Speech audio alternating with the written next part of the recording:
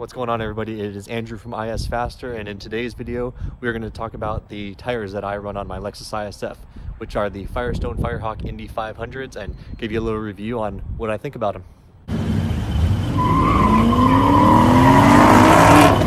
So thank you for joining me in today's review. We're going to talk a little bit about how I found out about these tires, what I think about them, dry traction, wet traction, how I like them at the drag strip, on road courses, on canyon drives, cost, what I think about them road noise wise, and just overall feel. So hopefully I can get most of the questions that I've received from these, as I've been running them for, like I said, nearly 2 years now with great success. I'm actually on my second set of these tires, so I really do enjoy them. So stick around and let's get this review started.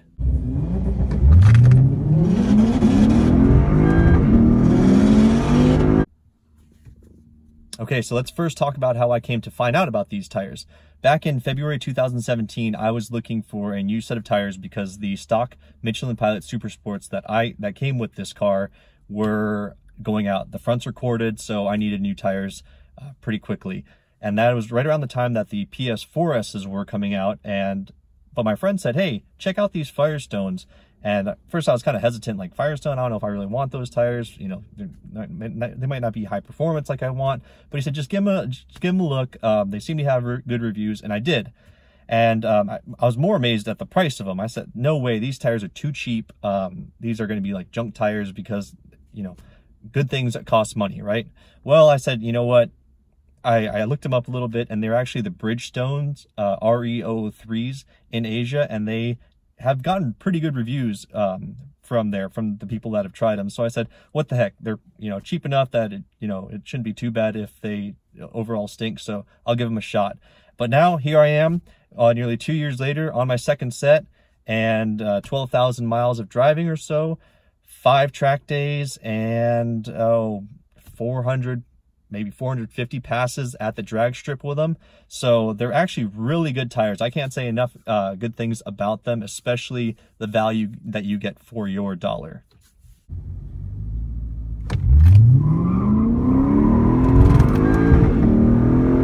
Woohoo! Yippee-ki-yay, boy! So let me give you a couple stats. My first set lasted about 11,000 miles and 4 road course days and 350 to 400 passes at the drag strip. They ended up cording on my 4th track day, and that's when I had to get the second set, which I'm on now. The first set that I got were 245s in front and 275s in the rear, and the second set that I got afterwards are 255s in front and 285s in the rear.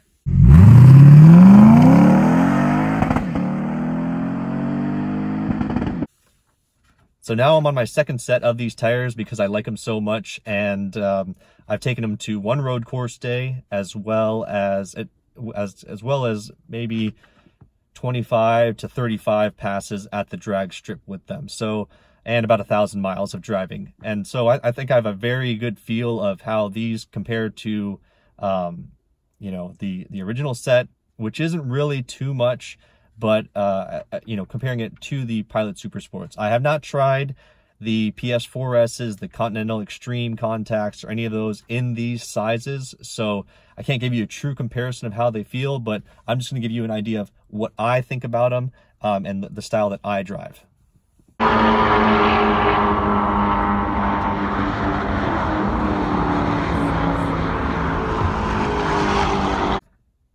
Now, as far as dry grip goes, I think they hold on to the ground pretty well. If you're just doing normal daily driving, these are great tires. If you're not going to go to the track, these are excellent tires. These are going to be anything that you need and more for just daily road, driving. Even if you want to go to the canyons or just have a little fun, these are absolutely great tires. Unless it's very cold outside, I'd say under 40 degrees or so, when the compound doesn't get warmed up, yeah, you'll slip. But just normal street driving, no, these will hold on to anything that you're going to put it through during the street, unless you got traction control off and you're just driving like a crazy man. But if you're just kind of driving normally, these are great. Road noise wise, no change from the Pilot Super Sports that I had. I don't hear any road noises that these tires produce. I do have a catback exhaust on my car, but there's no humming, there's no weird, you know, sounds during freeway, city driving, anything like that. So definitely thumbs up on that perspective.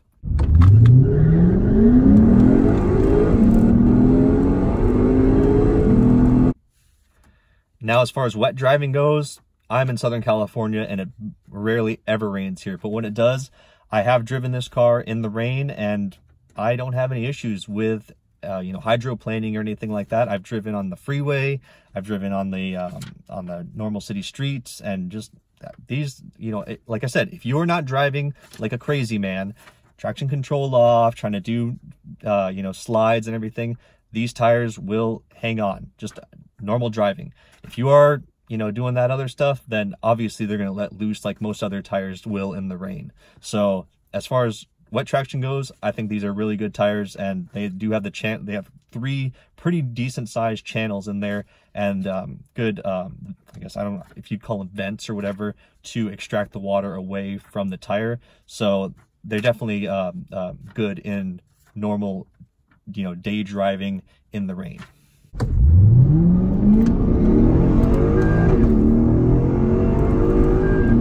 Now, as far as drag strip goes, I think these tires are really good. From what you can see from my videos, I would think that you may think the same thing, because they hook pretty well.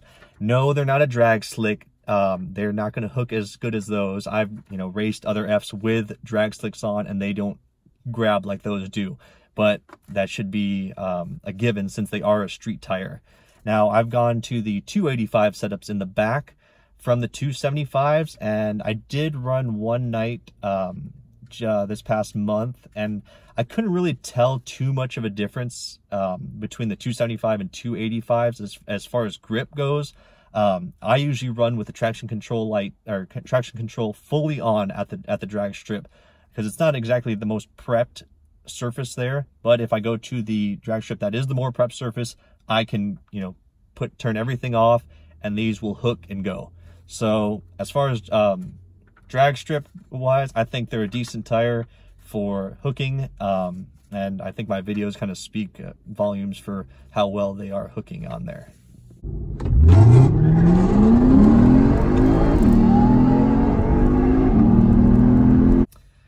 Now, talking about the canyons, I have gone through a lot of canyons here around where I live, and I like the way that these tires feel.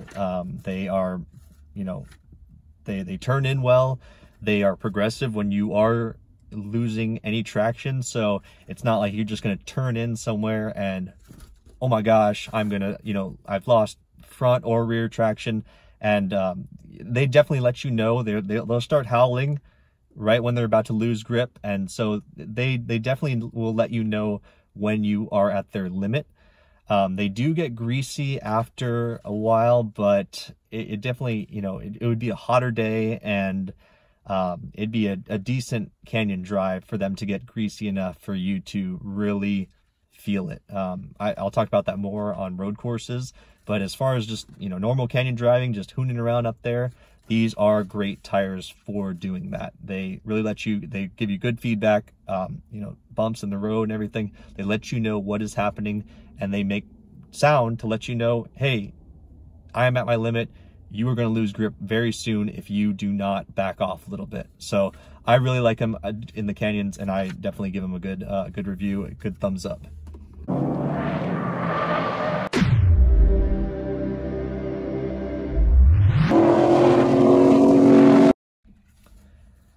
Now, as far as road courses go, I think these tires are pretty good for, like I said, the money that you will spend on them. I'll talk about that later and compare them against other, you know, top competitors, tires that people use. But for the money, they are bang on track tires. Now, I'm not going to say there are comps or say anything too wild, but for street tires, they're pretty good. I've ran 3 different road courses, all different styles with these tires, and I will say that about after 5 laps of, you know, going as fast as you can, they get hot, they get greasy, and, you know, you kind of have to back off a little bit, or you just play with the slide. I actually think that's a little bit fun to do. I don't, you know, make money or anything from racing, so I really don't care to shave, you know, every little tenth of a second. I mean, that's more just of a personal challenge for me to do that. So I think that for the money, these are very good, you know, track tires if you are just getting into it. If you want dedicated sets, then definitely go R-Comps. But if you're just getting into it like I am, these you cannot beat the value of. You know, I did see a review of a guy that reviewed these tires against Pilot Super Sports, and the Pilot Super Sports were about a second quicker on the track that he was on. So if that second matters to you, then, you know, go for it. Pay the extra money for those. But as far as just driving, like I said, 5 laps and they'll get greasy, but those first 5 you'll do all right. But I like just playing around with the slides and everything. It makes the track days pretty fun to me. So I would recommend them for, you know, the beginner, somebody that just wants to have fun and isn't too, you know, caring about, you know, losing a second or so here or there. As far as turning on the racetrack, the 255s have been a lot better than the 245s. I can definitely feel better turn in when I am when I'm driving fast. So I do appreciate the wider track that I have now. The rears couldn't really tell a difference. You know, I mean, you're not drag racing, so you're not gonna really spin the tires or anything like that when you're taking off. It's kind of just normal, you know, driving around. There's no real slowdowns where you're going to a dead stop in a road course. So you know, it's good to have that extra traction there, but I don't think it's a make or break. I think the extra traction, or the extra width in the front, is more more advantageous than having extra in the rear.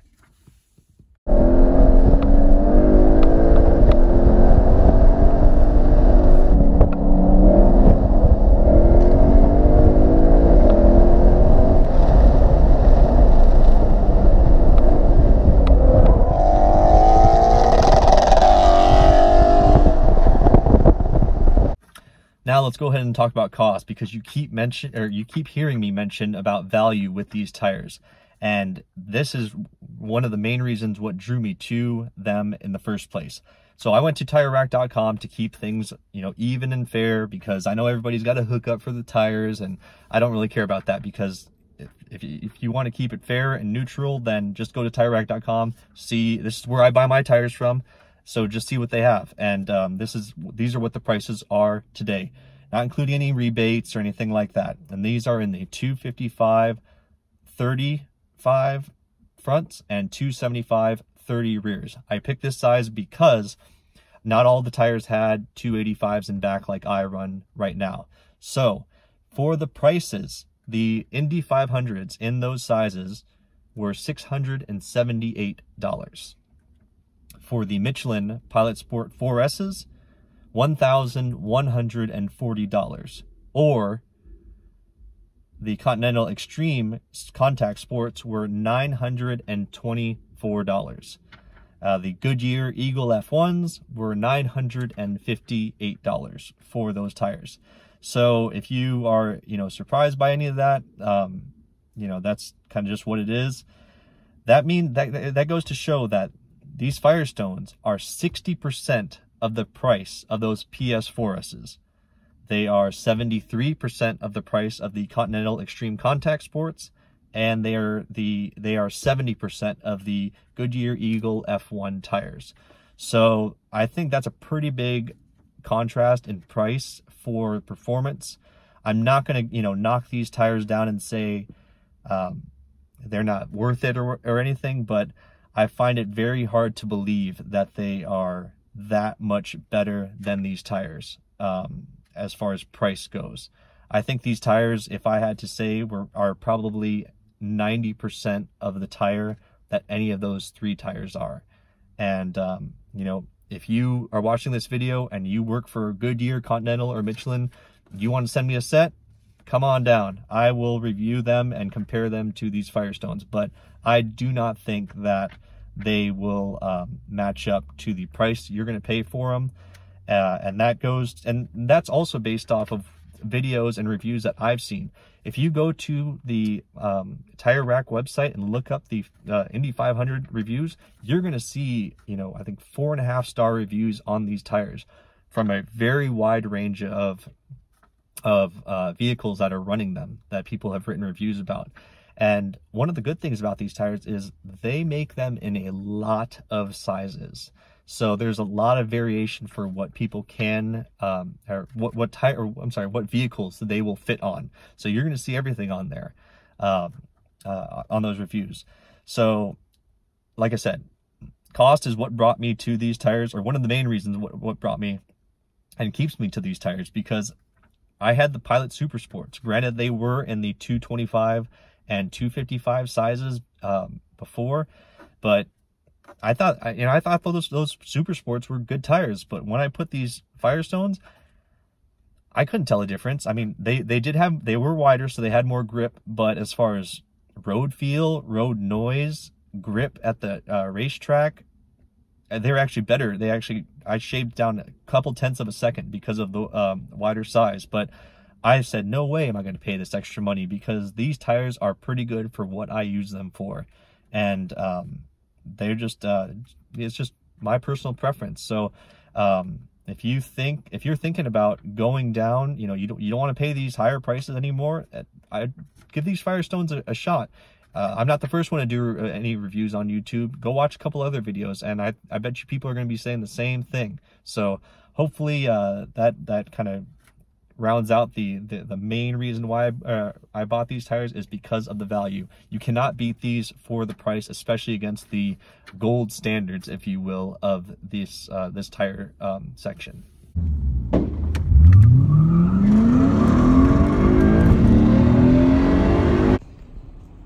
All right, so next up, let's talk about fitment with these tires. These are like the 255 35 19s on my 8.5-inch wheel, stock Lexus ISF wheel, and they do bulge a little bit compared to the 245s, but I definitely appreciate the extra grip that they give. So, you know, feels the same as the 245s did. You can probably tell that I do have the upgraded, or I think they're upgraded rotors. They're the slotted rotors. I'll be doing a review about those in pretty soon, but this is what they look like. Now, some people have asked, do you recommend 255s in the front if you have the 08 to 2011 wheels? And I think 245 would be a better size, just because they are a half-inch narrower. I think this is about the biggest size I would go on these wheels. I would not do a 265. I think it would be just bulge too much, but these do have a really strong shoulder, and you know, you can kind of tell where I've worn it a little bit at the road courses, but I guess there's a normal wear line, and there's on the road course what happens there when you're hitting those corners pretty hard. But they wear well, and I really do like them. Here's what they look like on the back. These are 9.5-inch stock Lexus 2012 wheels. So a little bit more of a bulge than the 275s, but both of my front and rear, I do not have any rolled fenders or anything. And these are the stock. This is the stock ride height in the back. These are in, let's see for you. It's upside down, but 285 3019s, and they don't rub or anything like that. So no issues there.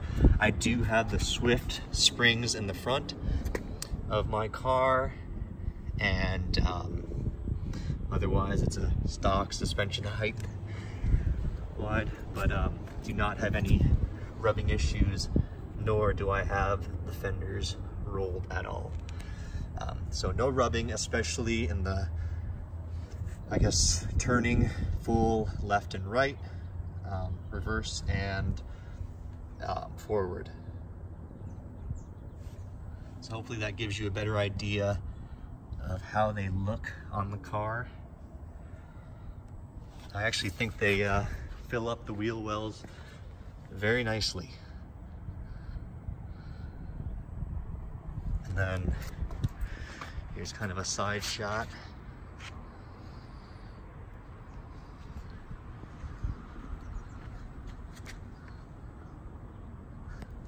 And I'll give you a little idea of the tread pattern just by going to the rear here. So pretty good looking tread pattern as well.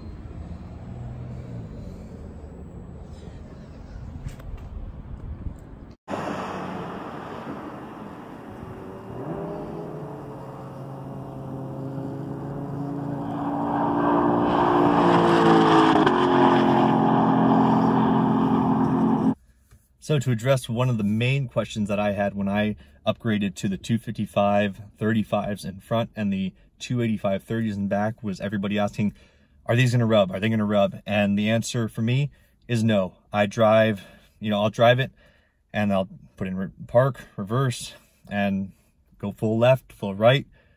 No rub on the liner, anything in there. So that really, was good to hear, because I was a little scared about that myself, going from the 245s in front and 275s in back. So very good to have put the couple hundred, if not 1,000 miles or so on my car. Ran a road course and drag raced it, so I have a pretty good feel for these new bigger sizes of this Indy 500. No rubbing, and I do have the Swift springs in front. Otherwise, no other suspension modifications to the car other than the lower control arm bushing, which I don't think is going to have really any effect on fitment. But yeah, I really like the way that these make the car sit, look, and feel.